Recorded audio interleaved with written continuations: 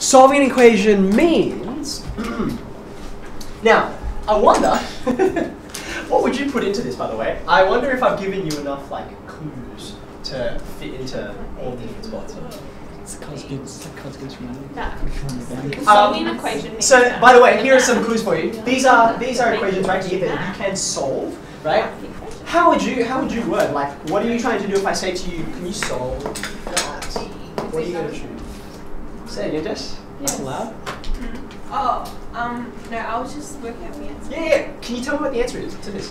D equals to 7 plus 3. Okay, so I'm going to jot this down. We're all going to get to there in a second. Okay, just pause for a minute. Why would we do this? What's the point of doing this? And the answer is, what we're trying to do is we're trying to find values, right?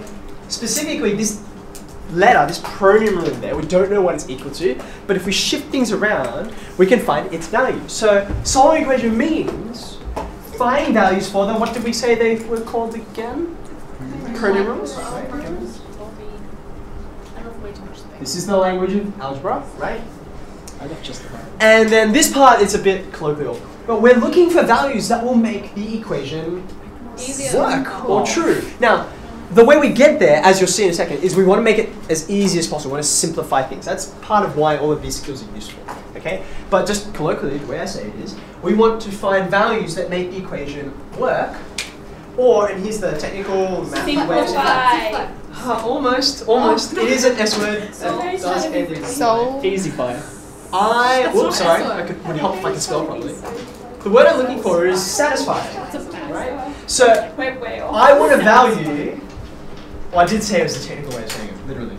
That satisfy the equation, right? So you will see as we get to this answer in a second, what is the next value? Like, what's the next line, rather? All right. 10, right? Okay, now why is 10 significant to this? It satisfies this. This is trying to get at something. It's like if I put 10 in there, it works. It's true. It's valid. Okay? Whereas if you put any other number in, forget it. Okay? So therefore, the way we go through it is by all of these kinds of things we were seeing before. You might have to expand some brackets. You might have to collect some like terms. But that's where you're trying to get to. That's the last square on the board. Okay? So this is a simple equation. Have a look at this one. It's only a little bit more complicated. What could we do to both sides that would get us something simpler than that line there? Any suggestions? Change time. Say it again. I was going to say move the 1. Okay, so I can get this one over here. The way I'm going to articulate that is I'm going to add 1 to both sides. Yeah, I'm going to add 1 to both sides. So in fact, you can even put +1, +1. The reason why that's helpful is because an equation is about balance, right? It's two things that are exactly the same.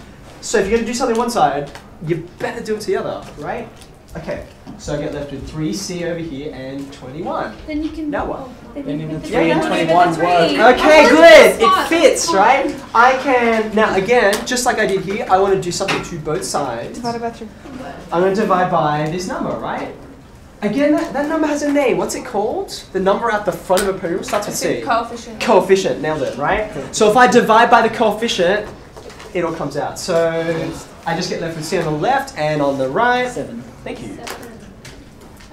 Okay, again, last square on the board. Now you see, all we're doing here, right, is we're trying to corner this pronumeral, get him on his own in a dark alley, and then beat him to a pulp, right? Now, we did 2 steps, yeah? 2 steps. We added 1, we divided by 3. Does it matter which one we do first? Could I have done it the other way around? Would it have mattered? No. Yes. No.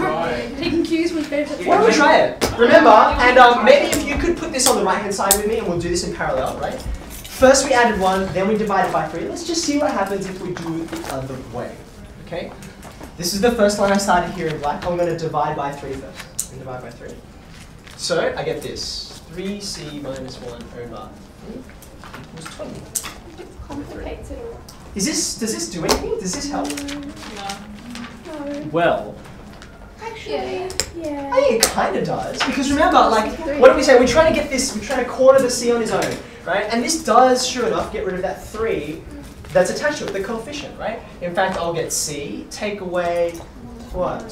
1. Yeah, a third, good, because there's 1 over 3. And then, what's 20 over 3? oh. I think that's 6, and how many thirds?